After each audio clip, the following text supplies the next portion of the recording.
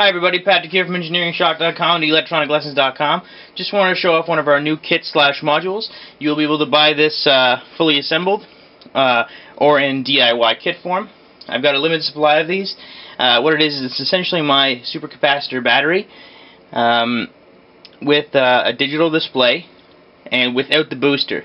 So if you've gone to Instructables and you've found me through Instructables, you'll know that I came up with a supercapacitor battery with the voltage booster. Now, I didn't add the voltage booster to this.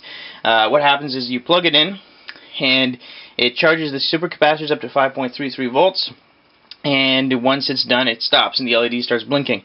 Now, while it's charging, the display will show you what voltage is on the capacitors, and when it's done charging, it'll show you your input voltage. So let me give you a quick demonstration. I will be making an assembly video for this later, but I'm just going to make a few demonstration videos for today. Now, I'm putting it sideways because if I film it from this angle, you won't be able to see the display very easily. So all you have to do once it's assembled is plug it in,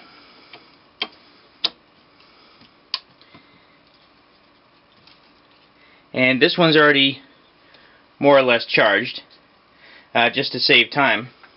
As you can see, as soon as you turn it on, it starts charging.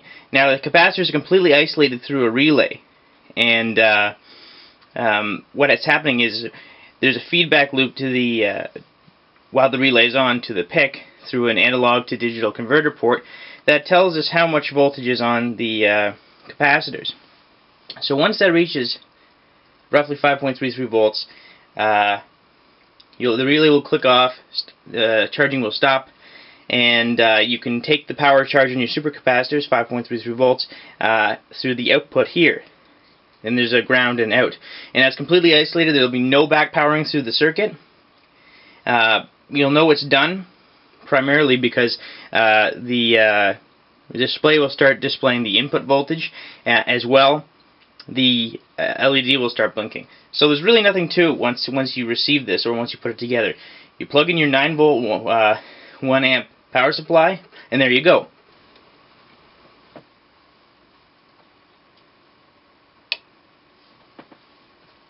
So as you see, when it was done charging, the LED starts blinking, and you see the input voltage on the display. And then you can unplug it, and the power in the supercapacitors is isolated, no back powering, and you can access it via the terminal block. So I'm just going to unplug it, and there you go. Now this is a 200 farad 5.4 volt bank, and so as you can see, I charged it to just under the value of 5.4 volts to keep them safe. Because what makes supercapacitors so special is if you treat them right, they will potentially last hundreds of thousands of charges. Whereas batteries, any kind of batteries, rechargeable batteries, non-rechargeable batteries, they have a life, they have a memory, and so that's what makes this kind of neat.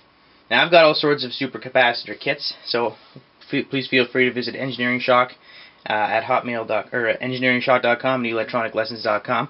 Tons of new kits I'm going to be showing off today, and yeah, there you go.